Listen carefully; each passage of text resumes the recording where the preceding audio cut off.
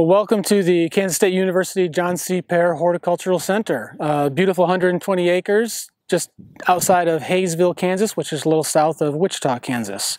And we are a research and extension facility for the Department of Horticulture and Natural Resources at Kansas State University. And one of the unique things that we do here is we grow certified organic sweet potatoes and sweet potato slips. We do this in an effort to promote sweet potatoes as a really viable crop for Kansas. If you've got the right soils, Kansas is a perfect climate for growing sweet potatoes. So we produce our sweet potato slips. We ship those across the country. We grow our own sweet potatoes to provide our own slips for the following year. And we have enjoyed the support of the NCR-SARE grant, which we have been investigating post-harvest handling of slips to see how long we can improve the shelf life of these slips. And we've also been looking at the potential for growing slips in high tunnels. If a grower has some extra space in high tunnels, how efficient is it to use that space to produce sweet potato slips? What is the quality of those slips? And what is the shelf life of those slips? Those are the questions we're sort of trying to answer with our NCR-SARE grant. Highly nutritious crop. Like I said, Kansas is a beautiful place to grow it. Any place that's got nice sandy soils and nice warm summers like we're having this year. And a sweet potato slip is nothing more if in the spring we put a sweet potato on the ground that we have stored, we cover them with soil, and like you would expect a potato or sweet potato to do, they send up shoots. Those shoots get 8 to 10 inches tall. We cut them off and ship those out, and that shoot that we cut off that's 8 to 10 inches tall, that is a slip.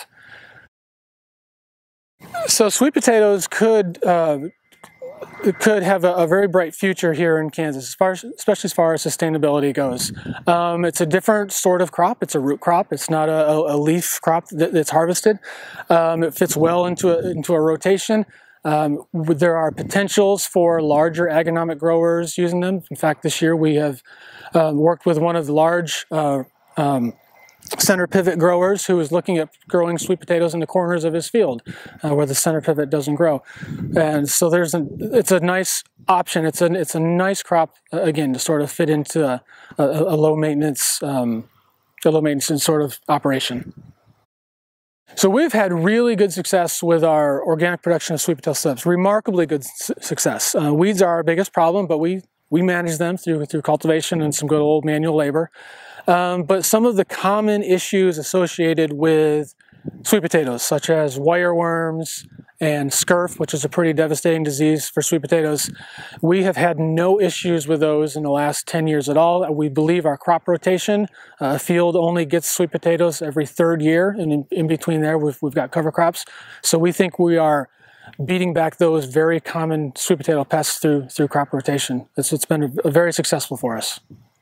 We are hoping through our operations here to demonstrate, we're hoping not only to demonstrate that sweet potato is a fantastic crop for the area, but we're also, with our slip production, we're actually trying to provide the industry with the necessary tools that they need to do that. So not only are we doing it by demonstration, but we're also committed to supplying certified growers with certified slips so they can get their feet wet with sweet potato production.